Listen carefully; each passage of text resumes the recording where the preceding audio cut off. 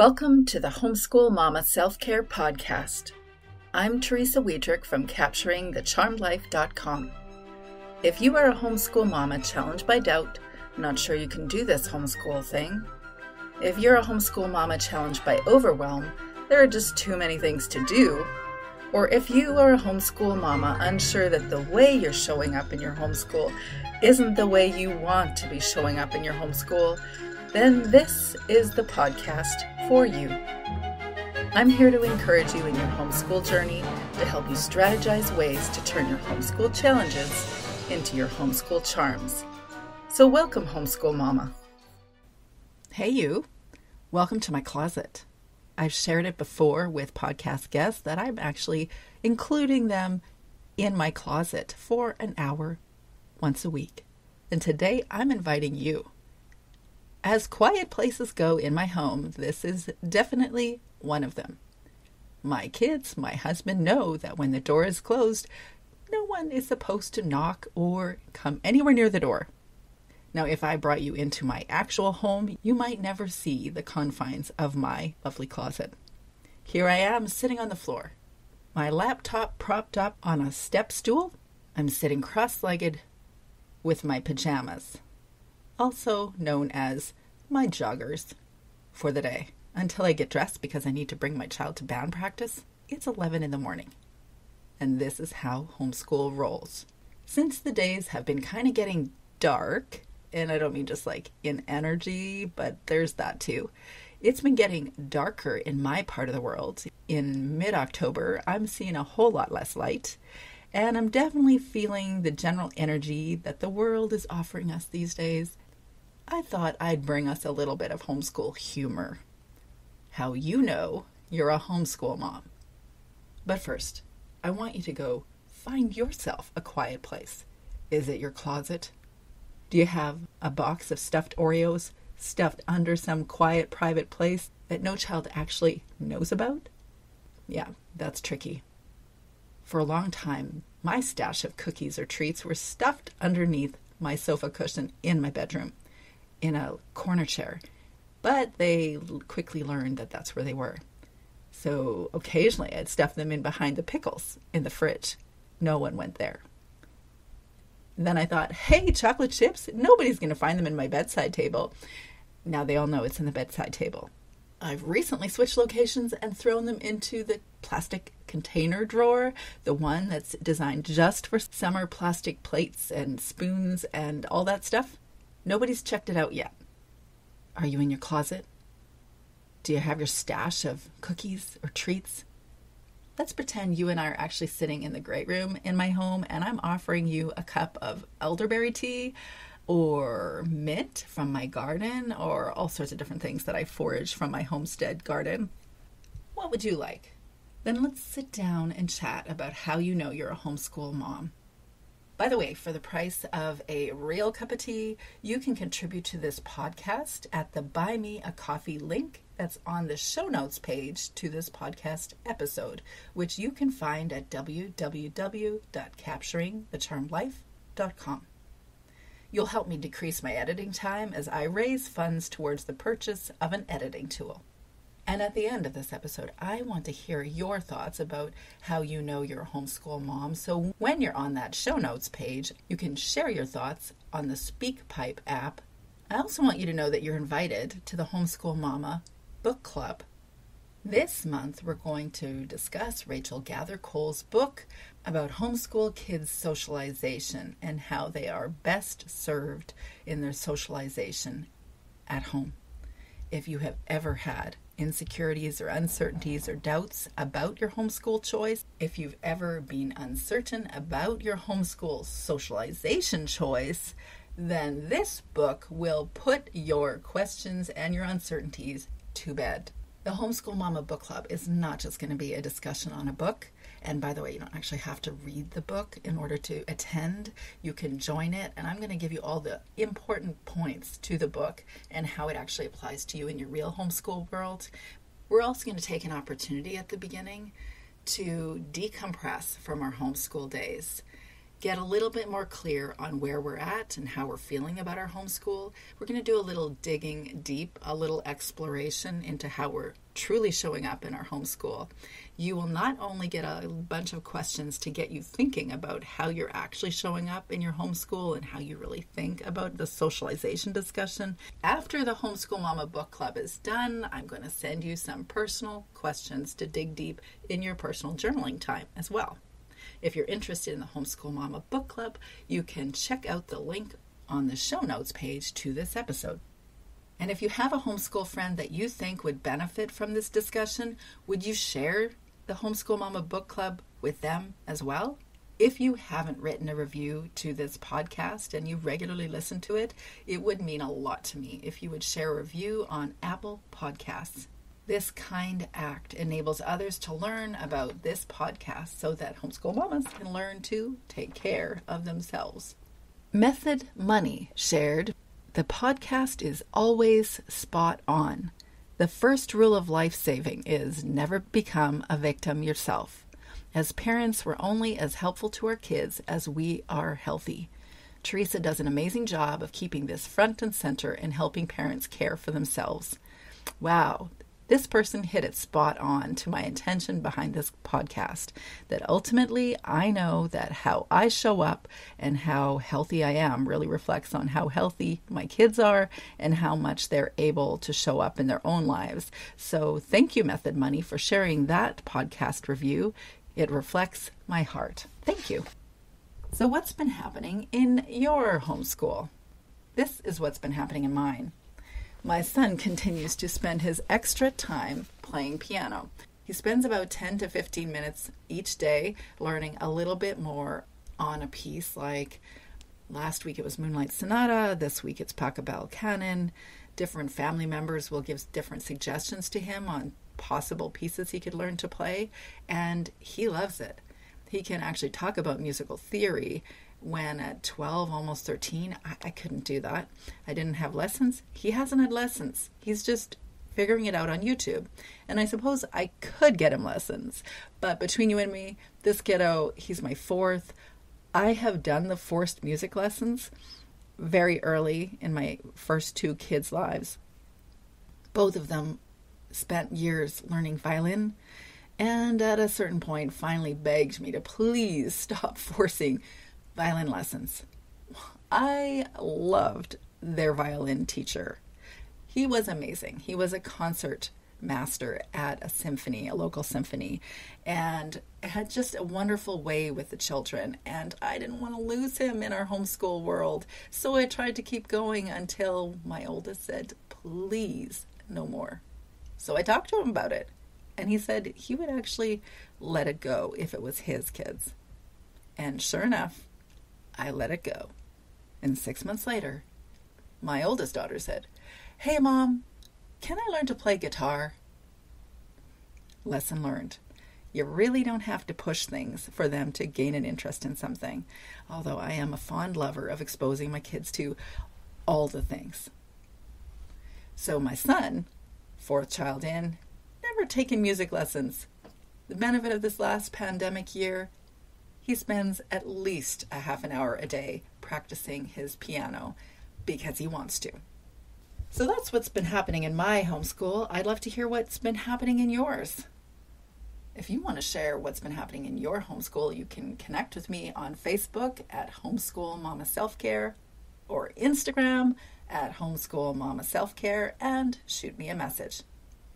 Of course, you can always find me at my email at teresawiedrick@outlook.com as well. From one homeschool mama to another, if you want to do this homeschool thing over the long term, I encourage you to take care of yourself. Kind of the premise of this entire podcast. Here's what I've been doing to take care of me in the last little while. So I was sharing on Instagram stories the other day that I like to take hikes. Like, it's good for exercise, but it's really great to get a change of pace being outside. And even though I don't travel into a different topography every week, I don't head over to Arizona and experience what that's like and then go over and enjoy the colors in New England and then fly back across the country to a trail on the Pacific Ocean, really just 11 hours away from me. No, I am still hiking in the same topography in the Kootenay Mountains where I live. But I find different hiking trails. Different hiking trails actually satisfies my need for something novel, and our brains like novelty, hence TikTok and Instagram Reels. We like novelty, and finding novelty in the great outdoors is therapeutic. I highly encourage doing that. Another thing that I've been doing for myself in the last little bit is actually bringing out the UV light. I have this box, I think it's called a sun box, and you actually turn it on. It's got specific UV light that you're supposed to put about a foot or 2 feet away from your face for about 15 minutes every morning. It helps cue you that the sun is up, because in my part of the world, the sun isn't really up when I wake up. It's getting kind of dark. It is helpful to prevent seasonal affective mood disorders and just makes you feel a little bit more bright and awake and alert in the morning. Also, you could head outside to the goat barn and open up the goats and get them water and a little Gotex for a snack, or maybe head out to the chickens and let the chickens out and feed them. That'll also give you a blast of cool weather to wake you up, but although I'm sure a few of you have that experience, I haven't heard many. So get a UV light. It'll wake you up in the morning. It's definitely been helping me. And you know what's also been really working for me? Dealing with big emotions. If there was any self-care tool that I would encourage you to look deeply into, it is mindfulness. Checking in with yourself once a day and asking yourself, how am I feeling? Or what do I see, smell, taste, feel, hear? Practicing grounding exercises so I can get really present in my world. Because when I do that, I'm able to address the big emotions that I feel and also address the big emotions that my kids feel. Whatever I can do for myself is what I'm able to do for my kids. If you want to join me in a discussion on how to address your big emotions and your kids' big emotions, ask me about how you can join the intensive discussion. We'll dig deep and actually start to explore why we're feeling what we're feeling and how to address those big emotions in our homeschool. Hey, and I want to share something really practical for your homeschool too, like a little show and tell from one homeschool mom to another. Sometimes the things that are the most useful tools in my homeschool are oftentimes the most obvious things, like a library card. If you don't have a library card, it's time to get one. Here's why. You're getting free books to borrow. Well, unless you don't return them on time. But you're getting free books to borrow, and you've got a little novelty built in whenever you head to that library. You do not have to buy the book. You can borrow the book and bring it back next week. Your kids can take out as many books as you feel comfortable taking, and they can explore those books during read aloud time every afternoon. The key point in this is actually to return to the library at the same time every week. If you don't, you're going to be making a major contribution to the library. So if you go Tuesday afternoons to your local public library, return the books that you've taken last week, and check out some new ones, not only do you have a completely free extracurricular experience, your kids have the opportunity to learn all sorts of new things, and it didn't cost you a cent, unless you don't go back next Tuesday. Okay, so did you find the box of Oreos? Are you nestled in your closet? Because we're going to chat about how you know you're a homeschool mom. So let's go. Are you wondering if you've got what it takes to be a homeschool mom? Well, wonder no longer. I'll tell you how you know if you can be a homeschool mom. 3 things that will define you as a homeschool mom. 1, you are a parent. 2, of children. And 3, you want to homeschool. Ta-da! That is all.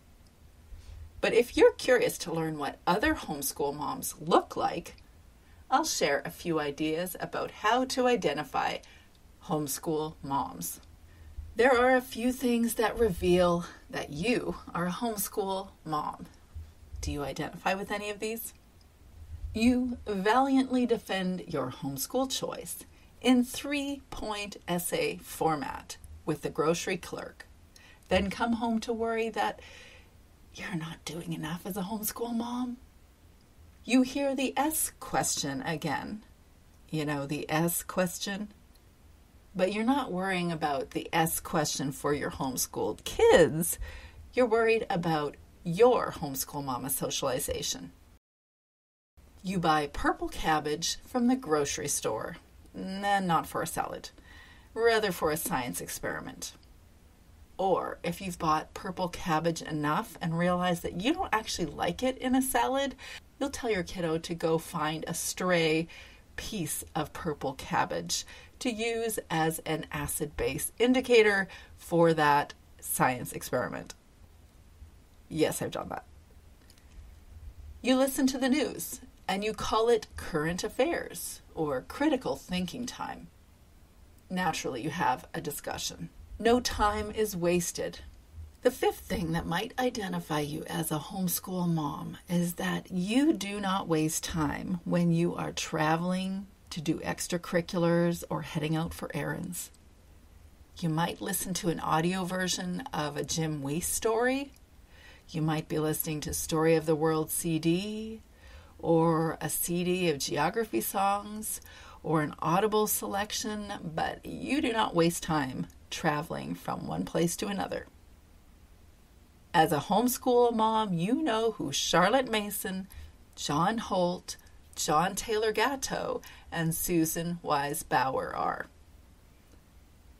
As a homeschool mom, your kids' birthday parties include full families, not just a bunch of kids from a school class. Your kids are whizzes in the grocery store, finding things, bagging things, guesstimating the total calculation of the purchase, even guesstimating the taxes, because that's grocery store math. You have a supplier. No, not that kind of supplier. You have a supplier for your own owl pellets, bacterial swabs, painted butterflies, and general lab equipment. For science class, of course. You make regular contributions to the library, also known as overdue fees. Your non-homeschool friends expect you to arrive to any visit, playdate, or event en masse. You and all your children. You know what the S question even is. You're likely wearing yoga pants or joggers right now. Jeans are for dress-up days. We don't claim to live a glamorous life. Oh no, we do not. You know what the following are: lap books, co-ops, read-alouds, and unit studies.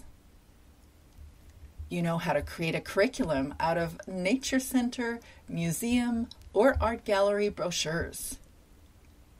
You count your homeschool years since your kids were birthed from the womb or adopted into your family. You have earbuds in your ears while kids are swarming around you. Podcast, anyone? Maybe you have those earbuds in right now. You know how to breastfeed a baby, wrangle a toddler, and give a spelling test at the same time. You know how to deal with every kid conflict under the sun because you're either going to lose your mind or figure that stuff out. You go to the grocery store alone, and it feels like cheap therapy. You have at least one, if not many, surfaces in your home that are covered with rocks, dead bugs, or cool driftwood. When you take a trip away from the kiddos, which happens once a decade, you return home with pencils and books or something educational. You insist that you all sit outside in winter jackets on frozen fallen logs so you can enjoy some time in the great outdoors with your math workbooks in the middle of February. Your 14-year-old can independently do the weekly grocery shopping, even paying for it at the till because your homeschool kids definitely know your PIN numbers. You get your kiddo to write a resume and a cover letter at age 14, never too young for a part-time job. The 12-year-old has started her own catering business and invoiced her first customer, learning about capital costs and loan interest. Your 9-year-old makes her own sleepover breakfast for her friends, pancakes and sausages with fruit salad. You know you're a homeschool mom if you think that your child is never too young to blog. It's just a great way to start a new writing opportunity. You know you're a homeschool mom when you expect your child to read The Economist or a Time magazine for current affairs when they're 8. You know you're a homeschool mom when your kids never see the snacks that you buy in that grocery store after you've unpacked that bag in the pantry. You know you're a homeschool mom when you ask your partner to help your child do mental math questions in his or her spare time. You know you're a homeschool mom after any visit outside the home you find yourself offering your child a new topic for a potential essay or a research paper. You know you're a homeschool mom when you expect your child to price compare in a grocery store. And you're not distracted when strangers comment on how adorable it is that your child is price comparing. You still want to know. You know you're a homeschool mom when you refer to certain times in your daily routine as quiet time, circle time, or read aloud time. You know you're a homeschool mom when you ask about the theme of your child's spare reading book, or about the secondary characters, or the plot, or the symbolism, or the setting. And last, but certainly not least, you know you're a homeschool mom if you are comfortable staring people down as their jaws drop to the floor just after you say the words, "I homeschool my children." I'd love to hear more about what you think identifies a homeschool mom. You'll find the SpeakPipe app on the show notes to this podcast episode at www.capturingthecharmedlife.com. I would love to learn more about who you are, so introduce yourself at the Homeschool Mama Self-Care Instagram page or the Facebook group, the Homeschool Mama Support Group, so we can support and encourage each other in our homeschool challenges. While you're there, you can check out my book of homeschool encouragement, Homeschool Mama Self-Care, Nurturing the Nurturer. If you're a homeschool mama looking for a mentoring group to gain clarity, confidence, and vision in your homeschool, to create a plan to nurture the nurturer, and be intentional in how you show up in your homeschool, ask me about the Homeschool Mama Retreat.